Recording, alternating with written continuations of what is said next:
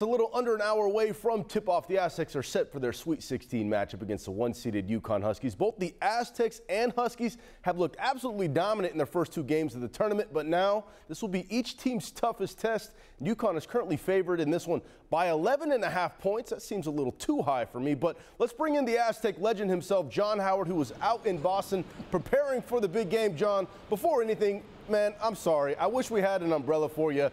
It looks a little cold out there, brother. Yeah, it's not only wet, it's pretty brisk out here.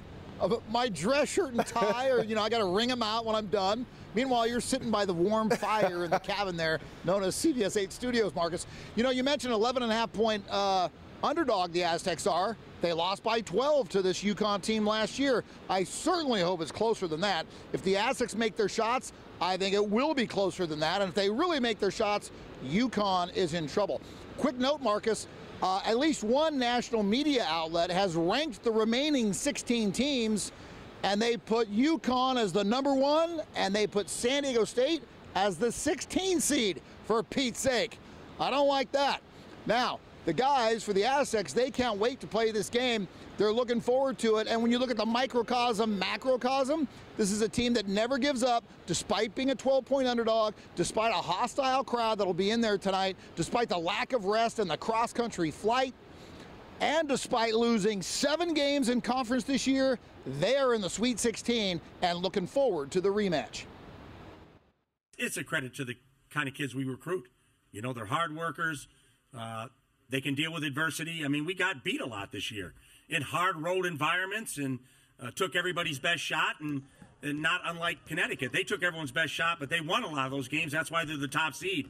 We won enough of them to earn a 5 seed. Definitely a blessing, to be here in the Sweet 16 again. To be able to play UConn again is great too. They took us down last year, so we definitely want some revenge back a little bit, but it's an honor to be here, and we can't wait to play. But it's been a challenging year because everybody knows that we played for the championship last year. Everyone knows what we've done in the Mountain West, and so I think all those moments have prepared us for this moment, hopefully, that we played hard environments, we played hard games, and we somehow been able to stand on 2 feet and continue to win. And that's our goal for tomorrow, is to find a way to stand on 2 feet and win.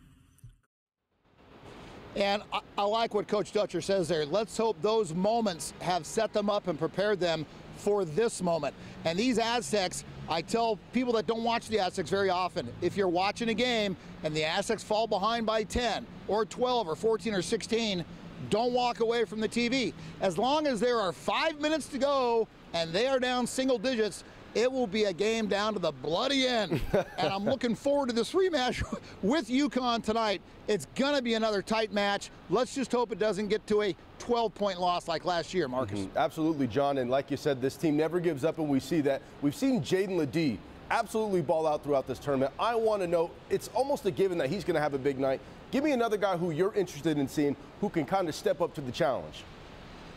I think the shooting of Darion Trammell. Trammell, he lost his starting job basically to Reese Waters at the beginning of this season. But at the end of the season and into the postseason, he's been a baller. And if he can hit his shots, and Lamont is Lamont and Ledee is Ledee, those three guys are really the key to getting a win tonight. John.